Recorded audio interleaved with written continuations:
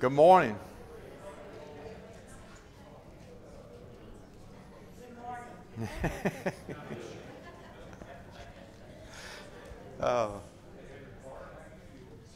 I'd love to hear that chatter, though. I'm going to have to be honest with you. I'd love to hear that fellowship before we get started, and everybody's checking on everybody, see how everybody's doing. It's awesome to hear that fellowship. I don't call it really chatter. I call it fellowship, and it's awesome to be able to hear that and hear that brothers and sisters are talking and having fun and discussing things that's going on with their family, even, you know, finding how's everybody doing and all this kind of things that's going on like that.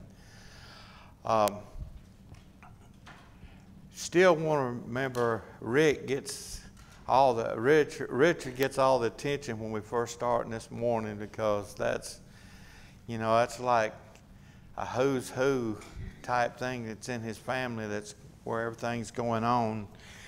How's your neck doing anyway? Is it still about the same? Yeah. Well, that's kind of good. It pretty much always hurts, but it's good, always good to have your neck, you know, with you, not to leave it at home and stuff like that, because that's not good. But we do want to continue to remember Rick. He's had that cancer on the esophagus, and at least it's not inside of it, it's on the outside. And did he go? When does he go? Yeah.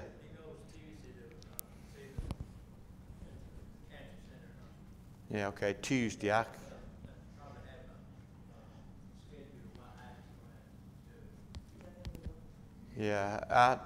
It's kind of like a consolation or consultation rather than a consolation. He don't get no consolation prizes for that, but he does get a consultation on kind of what they're going to, well, they know what they're going to do, but how, you know, when they're going to schedule it and all that.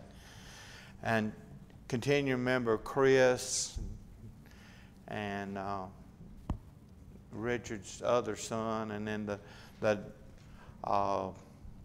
daughter-in-law Amy, and Cheryl Reed.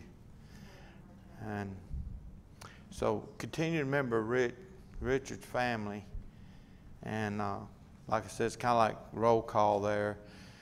And you said Miss Emma's is doing better, right, Emma? And your mother's doing better, and hopefully will be here today. Yes, I was just checking a text from my brother. Yes, she is, and I'm gonna go get her. All right. And Miss Alma, that she gets to just to have therapy. And I guess that's better than surgery, but I wouldn't be like looking forward to shoulder physical therapy, because that's pretty rough. I've had hip replacement, and that wasn't nothing. I've had some work done on my knee, and that wasn't nothing in rehab, but I heard that shoulder's pretty rough. So,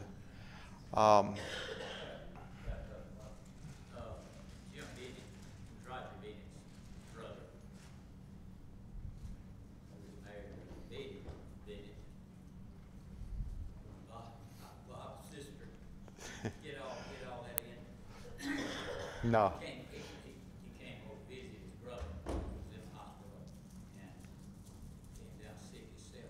He needs our prayers. He's in the hospital. Okay, what at the bottom end of it, who is it? He's Roger Bennett's Okay. Roger Bennett. Okay, Roger Bennett's brother needs our prayers. He went to visit somebody that was sick and then got sick. So we need to remember them. Remember also that Philip gets to go home. Is it Thursday? You said probably Thursday. So we want to primarily that he can do enough and do his physical therapy enough that it won't be a burden on Gwen. And so we need to continue to remember the family there. Let's see, who we got? Oh, Miss Ruby Phillips, she doesn't need any calls or visits at this time, but prayers, cards, and things like that would be good. Carolyn just keeps getting better, I reckon. So that's all right. So Carolyn goes tomorrow for her checkup, but she seems like she's on top of the world, looking down on creation right now. So. Yeah, it's awesome that at the card ministry and the prayers and things that goes up from here at this church. Carol Hill, she's suffering with strep throat and the flu. That's not a great combination. A lot of you may know Jerry Sperling. He's the elder at at Decatur Church of Christ. And he's in a hospital with several blood clots. And so we're going to, I'm going to move back one. And so we need, he sings with Danny and the Melody Makers too. So, Is he still in the hospital? It was Thursday. I visited with him Thursday. He's in good spirits, but he's in giving this use over this blood thinner. yeah. Dissolve those things, but the danger's always there. You've got the blood clot, especially when you get it. Yeah, they could travel, and you don't want them traveling. That's for sure. Anybody else? Beverly went to the spine doctor Wednesday, and they will do probably all the surgeries on her neck and middle back and lower back. But he said there is no reason why she should be hurting the way she's hurting from what they see on the MRI. Said that it's something else is going on. So they're going to run that dye in the spine, put that dye in the spine and look at it and see if there's something going on with nerves or something. There's something else going on that they can't see for her to be hurting like she's hurting. So continue to remember her in her prayers. Thanks for the cards. Thanks for the prayers that's going up. Appreciate it a lot. And we want to get her back to somewhat normal so I don't have to cook and clean and do all. All right, anybody else got anything?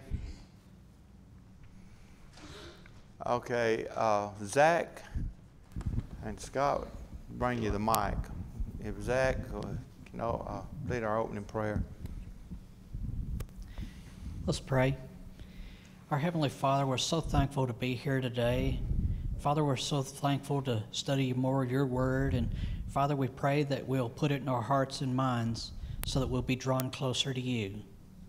Father, there are those that have been mentioned that are sick and that are hurting and pain. Father, we pray that you will be with them and comfort them. Father, we pray for the doctors and nurses that care over them, take care of them. We pray that they'll be strengthened and their health will be brought back. Father, we're so thankful for Jesus and what he did to die on the cross for our sins. Father, we pray that as we study your word that we will be encouraged, we'll be uplifted, and that we'll be closer drawn to you. It's through Jesus' name we pray. Amen. Amen. Okay, this chapter 3, verses 1 through 12 is those who profess religion ought especially to govern their tongues. And this is still a connection to to chapter 1 and chapter 2, because this is talking about doing. Don't just hear stuff and do it. If you're going to say that you're a Christian, then live it out. And basically, and specifically in chapter 3, he's dealing basically with the tongues. But it's still that idea, is it live or is it Memorex? So do you have genuine, real faith, or are you just playing, kind of having faith, like you're having faith? Because if you really have that genuine faith, then you're going to look at it after your tongue. You're going to do some self-control. And I guess probably everybody knows what happened yesterday, but I'm going to guess somehow or another, ultimately, what starts it all is a rhetoric of some kind. Somebody's saying something, and then somebody don't buy into that, and then you get that. Or it could be just hate, but who knows. But the main thing is we don't want to say things to get people all upset, and things like yesterday is an evidence of what the tongue can do. It can get you killed. It can split families. It can split churches. It can do all these things, and we'll get into it a little more deeper detail in just a minute. And in our first verse, it says, "My brethren, not many of you become teachers, knowing that you shall receive a stricter judgment." I enlarged these things, and it still looks pretty small up there.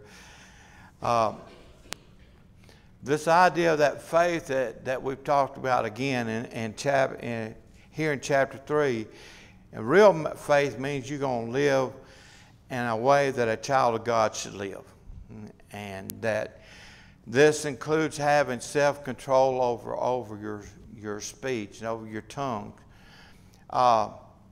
He starts out and he addresses this, "my brethren," and again, this has two ways that he kind of means it. My brethren, one is your fellow Jews, but the primary way that he means this is my brethren is my fellow Christians. And so, why do you think that he was said, "Let not many of you become teachers"? That seems contradictory sometimes, but there's a reason for that. But let's look at Hebrews chapter 12 and verse 14, which is on the screen now. He says, "For both by this time you ought to be teachers, and you need someone to teach you again the first principles of the oracles of God, and you have come to need milk and not solid food. For everyone who practices or who partakes only of milk is unskilled in the word of righteousness, for he is a babe. But solid food belongs to those who are of full age, that is, those who by reason of use have their senses exercised to discern both good and evil."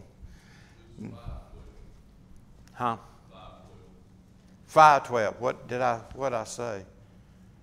What? Oh, it is. Yeah, it is Hebrews 5:12. That's what it is. I don't know what I wrote, but it is Hebrews 5:12. But what does the writer of Hebrews here say? For you ought to be what? Teachers. There's a time and a place when in your Christian maturity that at some point you should be teaching, or be able to teach anyway. And you don't need to be a baby forever. There's some growth that's got to take place, or should take place. And so, isn't it kind of funny that here James says, "Don't be many of you teachers," yet there's a time and a point that our maturity should lead us to be able to teach others and have that teaching profession. If you don't have that growth, you have no need to be teachers, because too many times you're teaching the wrong thing, and that's what's going on today. to a lot of people. That's very, very important. That there's two things here. One, that you ought to be able to be teachers after you've been in the church for a while. That don't mean you have to teach, stand up in front of somebody and teach. But what it does mean is you should have a maturity level here. You should be moving up and not just standing still. Scott? Yeah, public teaching in the church is meant. God wants that done. We have to. If we don't teach, how are people going to learn? It's like a mother teaching a child. If they don't teach, the child's not going to learn.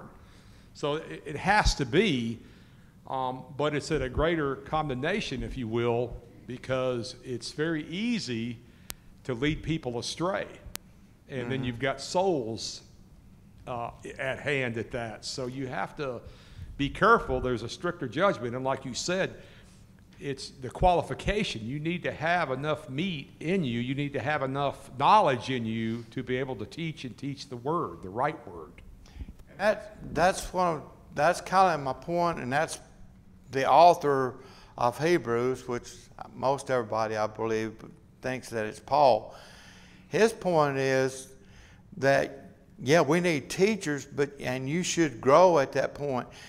If you got a baby that's not maturing and it's not growing and he's way behind everything he's going, you're going to carry him to the doctor. You're going to find out what's wrong. But spiritually, when we don't grow, we don't seem too concerned about our own growth and our own spirit. There's a point in time where we need to be developed and get away just from the first principles. And if we're not there, then we need to take a look at ourselves and look at our lives and see why. Because obviously the answer is we're not studying. We're not getting in the Bible. Scott Henry's got something.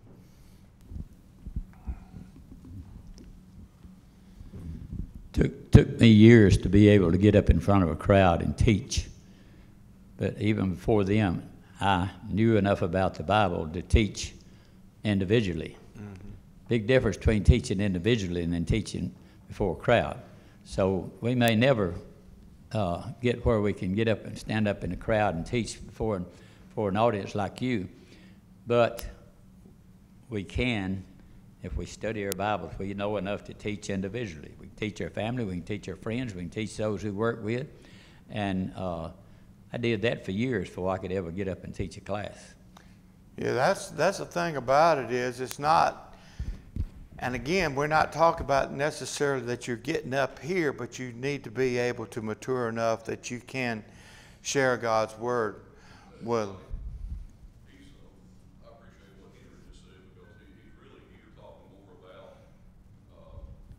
in Hebrews, he's really talking more about individual teaching there. Yes.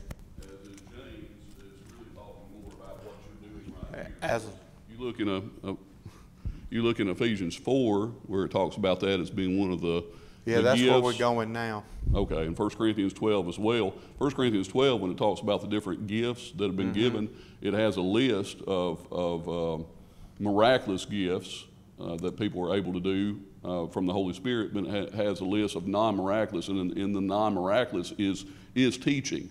And so it is a gift given by the Holy Spirit, but it's a non-miraculous gift. Not everybody has that and can do that to that effect. That's what Ephesians 4 and 1 Corinthians 12 is talking about.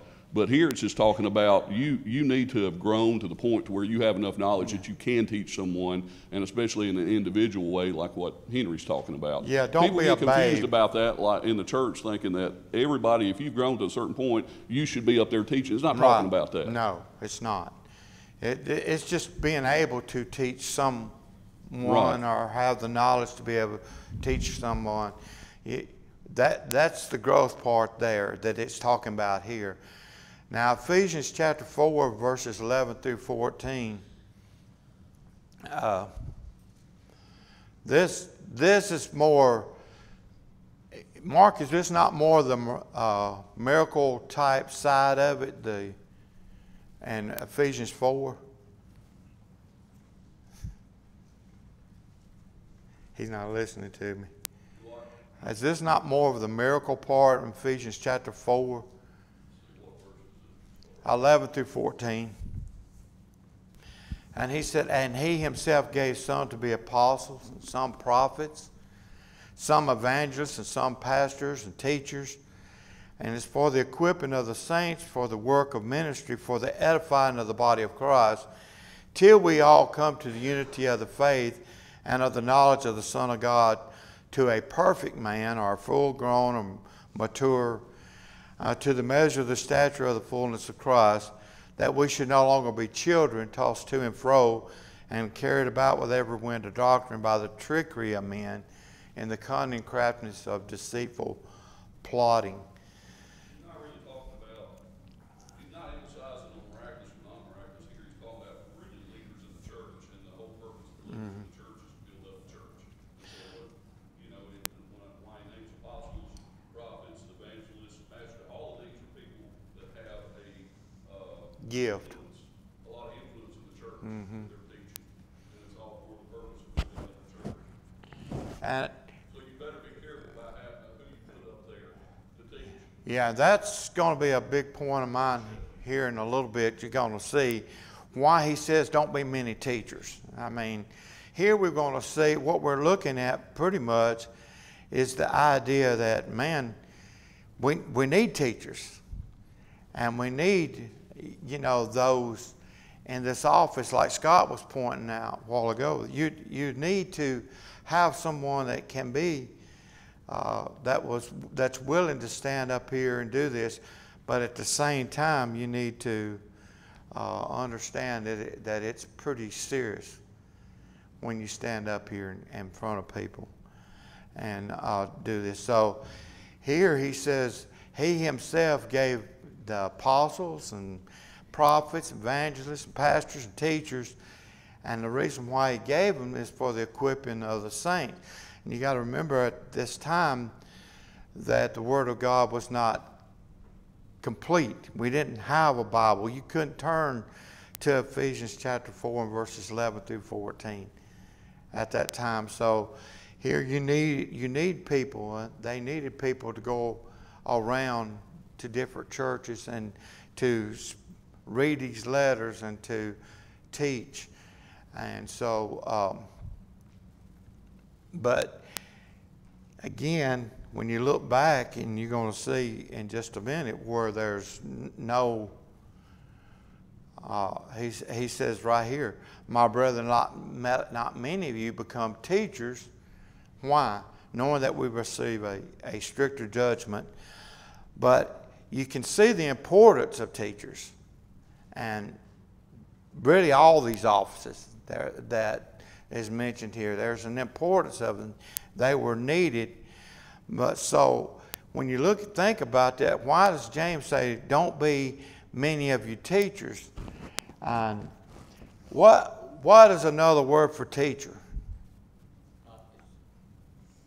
Okay. What did Nicodemus call Jesus when he appeared to him? Rabbi. This is kind of the meaning here. Rabbi,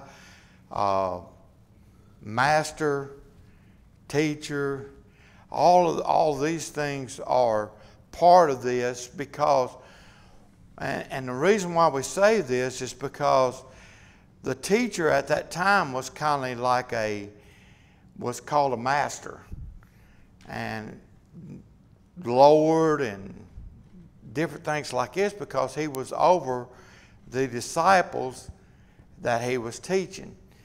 And so that you can see that was a great bit of responsibility.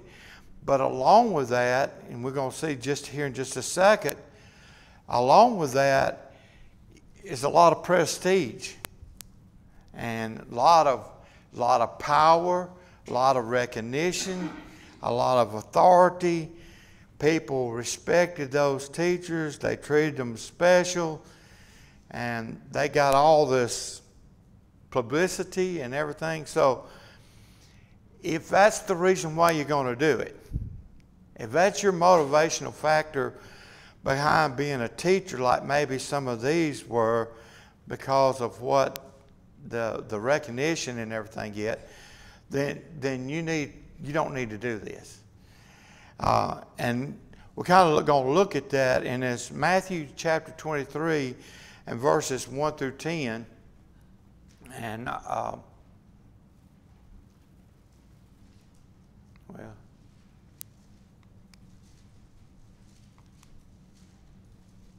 all right, come on now.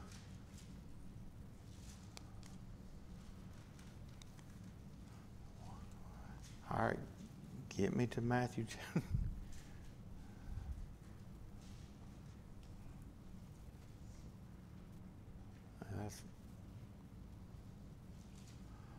Well, I know Matthew 23 is in there. Well, somebody turn to Matthew 23 and read verses 1 through 10.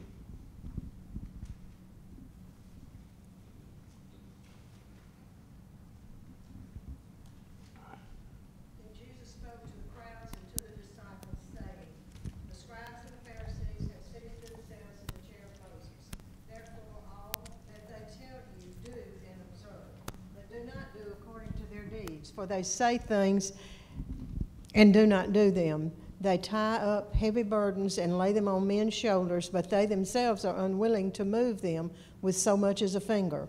But they do all their deeds to be noticed by men, for they broaden their phylacteries and lengthen the tassels of their garments. They love the place of honor at banquets and the chief seats in the synagogues, and respectful greetings in the marketplaces, and being called rabbi by men. But do not be called rabbi, for one is your teacher, and you are all brothers. Do not call anyone on earth your father, for one is your Father, he who is in heaven. Do not be called leaders, for one is your leader, that is Christ. All right, you can see from that there was all this, when they go into the marketplaces and they go have these places, they were just, people were just giving them recognition. They were looking up at them, and they would, give them respect. And that's what they wanted. They would make their tassels longer. They would do all kinds of things to get noticed so that they could be called a rabbi. They wanted to be called a teacher. They wanted to be called somebody special and looked at like they're somebody special. And Jesus said, listen to what they say and observe it. Do what they say, but don't look at them. Don't watch them. Because if you're watching them and you look at them and you see what they don't equal with what they're teaching and preaching. They're telling you don't do this or don't do that, and they're correct, but they're doing it. And so that was part of the problem here, that James is saying, don't be somebody don't be a teacher for the recognition part. Don't go in here and start, just for that. When you get to these feasts or in the marketplace, you hear people go, there's a rabbi, there's a teacher, and man, look that's how much respect we can give to him. And at the same time, the only problem is you can't hear them. You don't want to listen to them because what they teach, they don't preach. They don't do it. They teach something, but they don't do what they teach. They preach things, and they don't, do what they preach. So it's important, if Mark was a preacher's kid, what they call it a PK, and elders, when they have, when they're children and stuff, why does preacher's kid always doomed to be the worst? And why does an elder's kid always seem to be the worst? I mean,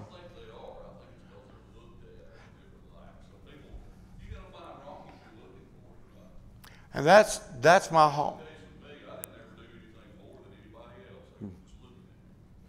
And that was my whole That's my whole point, is because when you are a preacher's child or an elder's child or a preacher or a teacher or anything else, guess what? You're going to get scrutinized. And that was the big difference. They, normal everyday people go to maybe movies, and then you have even a church member there at the movies, but if they saw you there and they didn't think you ought to be there, even though they're there, it's because they look at us, different. And you know that. And if to become a teacher or a preacher or somebody that's always up front, you have to be real careful and try to live out to the best of your ability of what you teach. If you stand up here and you're going to speak on tongues and controlling your tongue, and then cussing all over the place to everybody around about you, then you don't need to be a teacher. And that's James's point here, is they were doing this for the purpose of being recognized and having that power. They had disciples, and they had people that they were over, and they were teaching over if you were a teacher. Therefore, they're lording over them, and that was a special for them. They got big head, sort of, Scott. Getting to Bible school teachers, and I'm not talking the adult area, but over the classes, which I'm over, one thing, and I took this from Lamar years and years and years ago, one thing that Lamar told me was, know your teachers. You don't want somebody that just, say, came here a week or two ago and put them in a teaching position, because you really don't know them that well. You really don't know what level they're at. You don't know their abilities or capabilities. If you kind of know your teachers and know who they are, know their background, you need to lean on that, on your knowledge of them, and develop that what's the word I'm looking at?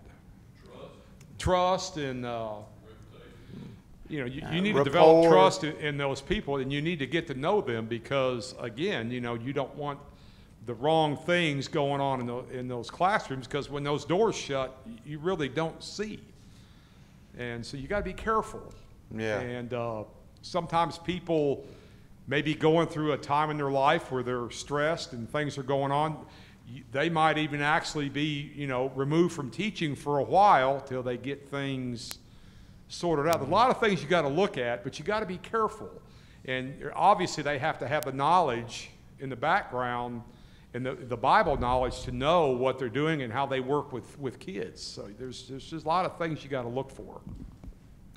Yeah, the thing about it is, it's such a big responsibility. I mean, it is, when you're teaching in the prisons and you're in the pulpits and you're in front of people, I mean, the last thing you want to do, and like Rick and Richard and myself, when we're at Summer Manor, we teach, it is so vital, especially when you're talking about people that's of different denomination. I shouldn't say especially, because that's not true, but it's so important that you just teach Bible and that you just teach the Word of God.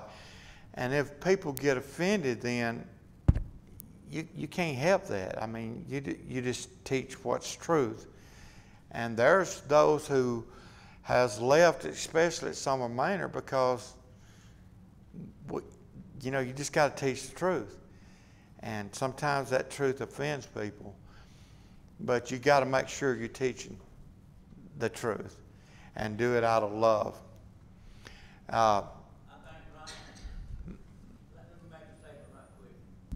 Thursday night, the Bible says we contend for the faith that was delivered, and study to show yourself approved. And And you got in that situation before class Thursday night. And because you had to contend for the truth, but you wanted to do it in such a way that you didn't say, I think this or I think that, but you contended for the faith out there by quoting scripture, you know. Yeah, and that's what a child of God needs to do. And they contend for the faith, but he's got to know what the faith is. And he's got to be walking according to what the Lord Jesus Christ left for us to do. Yeah, that particular one was one of the people that had left because they said that we said that we were the only ones going to heaven. I said, I have never heard anybody that taught that said that Church of Christ is the only one going to heaven. But I did tell her,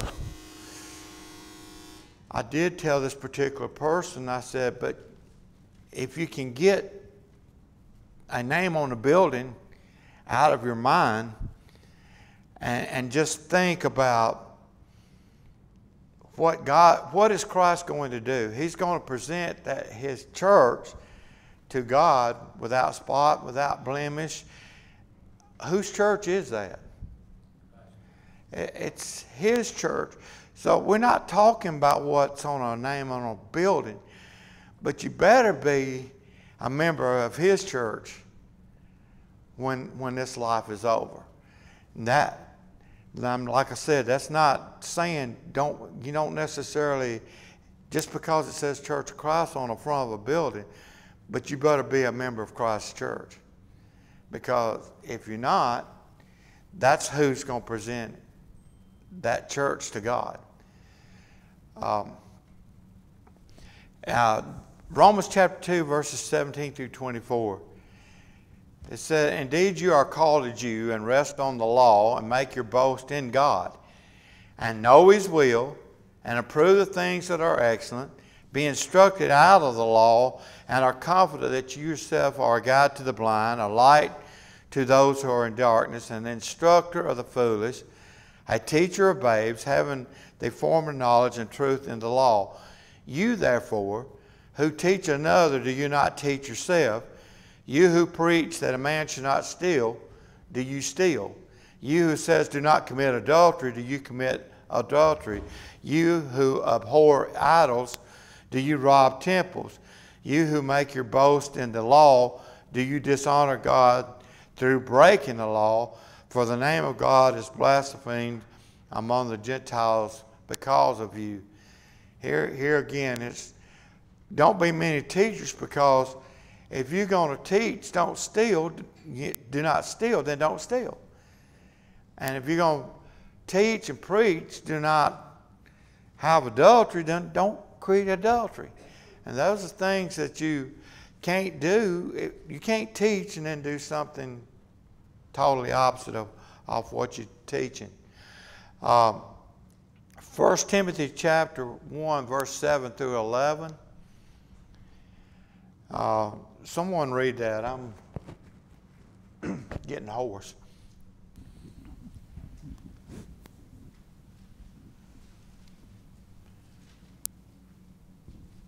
All right, don't everybody volunteer at one time. It's 1 Timothy chapter 1, verses 7 through 11.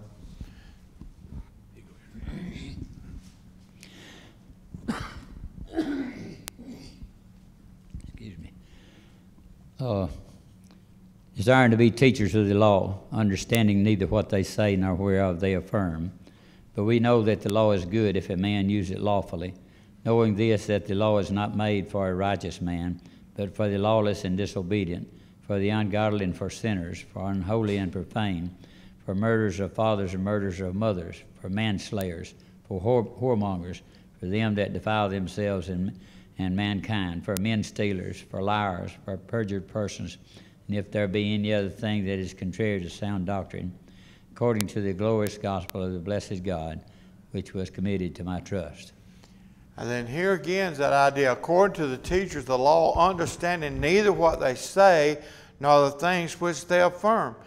You're going to be a teacher, and don't have no idea what you're teaching or why or how come you don't have no knowledge at all, why do you want to be a teacher? And then again, this just goes back to they wanted recognition, they wanted that power, they wanted that authority, they wanted to be called. There's a rabbi in the audience out here and in the marketplace, and they wanted to wear these long robes. They wanted all that attention that they could get.